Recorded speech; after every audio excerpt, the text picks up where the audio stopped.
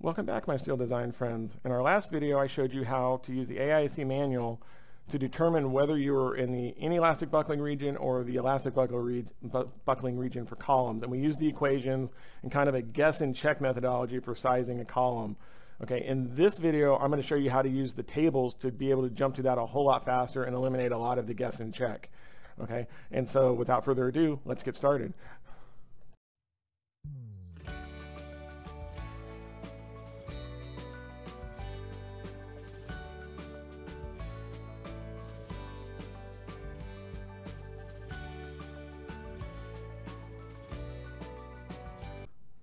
So we'll start by looking at that same example that we had in our last video, in which I had 95 kips dead load, 100 kips live load, and a column length of 16 feet.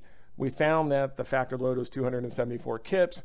It was a pin-pin connection, so K was 1.0. So my KL ended up being 192 inches, or in this case, ended up being 16 feet. Okay, now, when you use the equations, you have to convert this KL value to inches because you're dividing it by KL over R. And you need the units to cancel to be able to make this 4.71 square root of E over Fy check. Okay, if we want a faster way to do this, I'll show you that one now. So we'll keep in mind that I need 274 kips and I need 16 feet as a KL value on this. If you go to section 4 of the table, okay, and the way that you find that is you can kind of see it's the section labeled COL. This stands for columns. It's part 4. It's the design of compression members. And you flip into table 4.1 on here. I'm going to zoom this out just a little bit so we can see what happens. What they've done is for normal buildings, we made the comment in the last video that normal column sizes are somewhere between a W8 and a W14 typically for normal building sizes.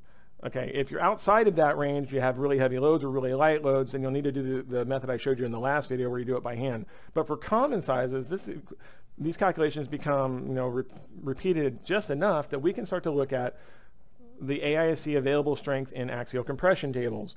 Okay, now one thing that you want to notice, I'm in a W-shaped table. I'm in an FY of 50 KSI. You got to make sure you get into the right value. You can see they actually have 70 KSI tables also. Okay, and what we have then is if we look at the table on this axis here, we have our KL value. Okay, so which would be our KL measured in feet. Now I want you to pay special attention to the note that is right here. These tables are set up such that the effective length L, okay, with respect to the least radius of gyration RY. Okay, so one of the checks that we'll do a little bit later is what happens if this isn't the case. So there will be a correction that we have to make in order to use the tables. But if all I want is just the Y direction buckling load, okay, or a Y direction failure, these tables will get it for me. And all you do is you look for section size. Here's a W14, and then the next row of numbers is the actual weight. So this is a 14 by 550. And if I look at the LRFD tables and I come down, and let's just say we were looking at a member that was 20 feet long, come across, you know that would be worth 5920 kips, almost 6 million pounds. Okay, that is a monster column. Okay, so obviously we only need 274 for ours. So what we're going to do is we're going to kind of flip through, and just very quickly, what you can do is for our case where we said we needed KL of 16 feet and a PU of 274, we can very quickly go in and read off all of the different sizes that will start to work. So I'm going to come across on the 16 line over here, and I can see that even a W14 by 193 is worth 2170. So we're still way too large. All right, let's flip over to the next page. Let's jump down to say a 14 by, 68. And if I come across on the 16, he's worth 577. So what you can do is you can actually come across on your L line, in your KL value, and read all the way across and take the first value that is larger than the number that you want. We want 274 for ours, so that would be this guy, 303. And so that is a W14 by 48. So what we'll do is we'll make a note of that one. So W14 by 48 is a good first guess, and that took all of about 10 seconds to find it. Okay, and so we'll also jot down PPN on this as being 303 kips. Okay, well now, is that the best choice? Well, If we're looking for the most economical shape, I need to find the one that's the lightest. So let's go through and let's do the same thing for a W12, a W10, and a W8 in these tables. Okay, and so if I do that, we'll just go real quick through here. Here's W12. My W12s. And again, we're on the 16 line. So that's the top of this one, 453, 326, 290, 257. The 290 is my winner. Okay, and so this becomes a W12 by 45. Okay, PN is equal to 290 kips. Okay, all right, so we had a 48, a 45. So already the W12 is a lighter member for us. Okay, so then we can come in and do the same thing for 10s, and this will get a little bit faster. 16, 471, 427, 307, 260, too low. We're at the 307. So this is a W10 by 45. PN is equal to 307 kips. Okay, that gets me that, and then we can come in and we can look at our W8s is only on one page at 16, and so 487, 418, 340, whoops, get that over there where you guys can all see it, 340, 275, so I could go W8 by 40 on this. PN is 275 kips, okay, and then obviously 241 would be too little. So if I look at my table values that we just wrote up, I now have 4 options. You can see that the lightest one is this guy. So from a pure weight and economic standpoint, a W8 by 40 would be your first choice, okay, for this particular column design.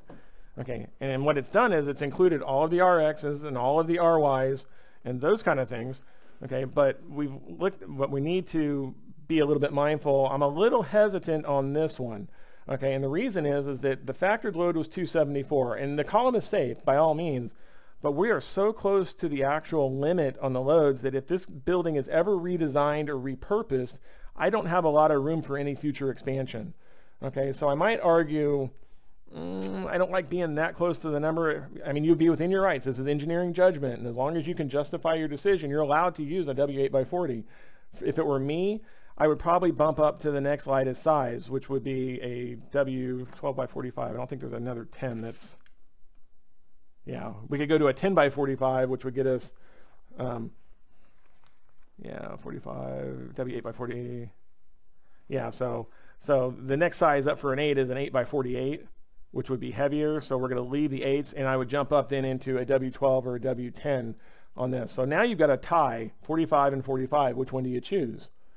Well, unless there's a reason that I need to use a 12-inch column or versus a 10 and it's the same weight, I'm taking the one that has the higher capacity. Okay, again, a little bit of extra cheap insurance. So this one is probably my choice. Okay, so W8 by 40 will work. Okay, but a W10 by 45 is preferred. Now again, this is the engineer's decision, not AISC's requirement. Okay, but that's how you do it, and that's how you can use these tables to do it. You just got to make sure you get into the right table. It has to be a 50 KSI table. Don't get over here on those. Okay, so that's one methodology. Okay, now what happens if you don't have standard shapes? So this is for I-beams. If you flip back a little bit, you can see they get into tube steels, HSSs. That's all fine and good. I think there's some pipe steels. There's a square tubes.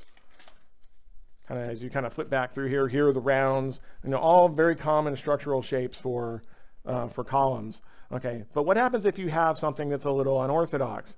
Okay, maybe I'm looking, you know, that I'm going to try to do some sort of, you know, double angle type of support kind of thing on here.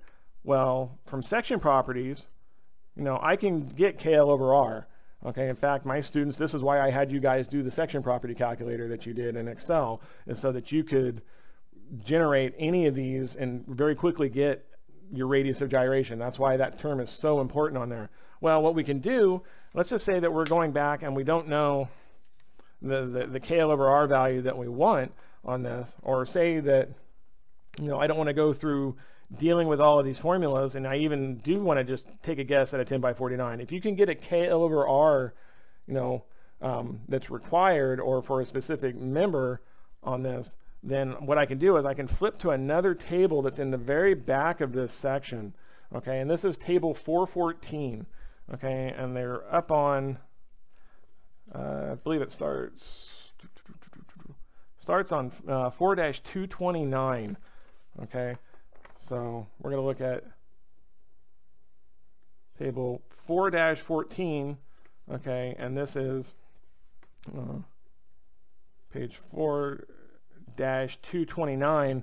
What this is this is the available critical stress for compression members, okay, based on an effective length. Okay, so this says LE over R. This is basically KL over R, the one that controls, remember, the highest of the two controls. And for every possible value of KL over R, you know, for different grades of steel, here's a 35 KSI steel, here's a 36, here's a 46, here's a 50, 65, even a 70 KSI yield strength on there.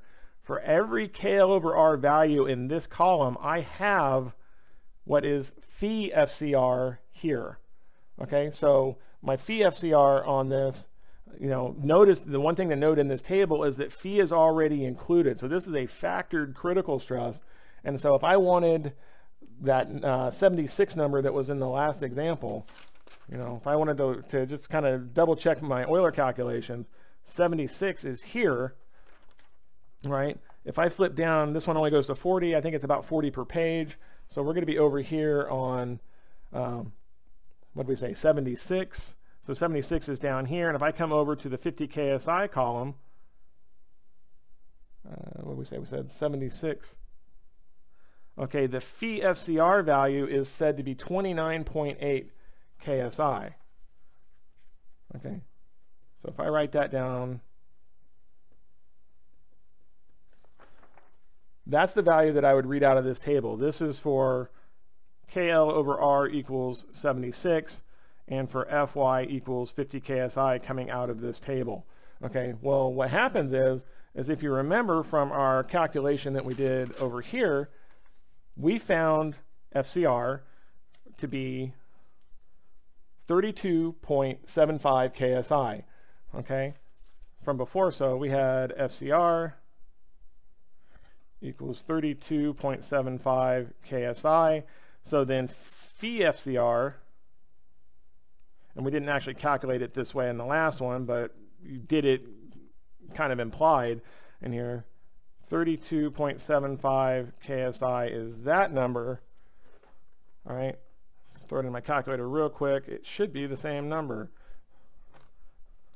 Okay, this is 29.5 KSI. Okay, and if you look, it's basically the same. Okay, so that's what this table is doing. There's probably some round off or something that's happening in this.